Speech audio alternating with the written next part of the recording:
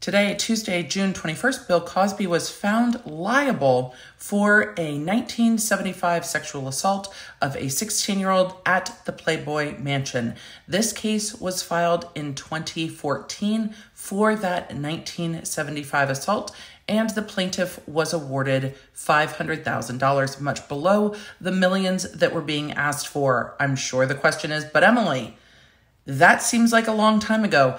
The judge in this case found that some changes to law allowed the statute of limitations to move forward in this case, even though the assault was in 1975.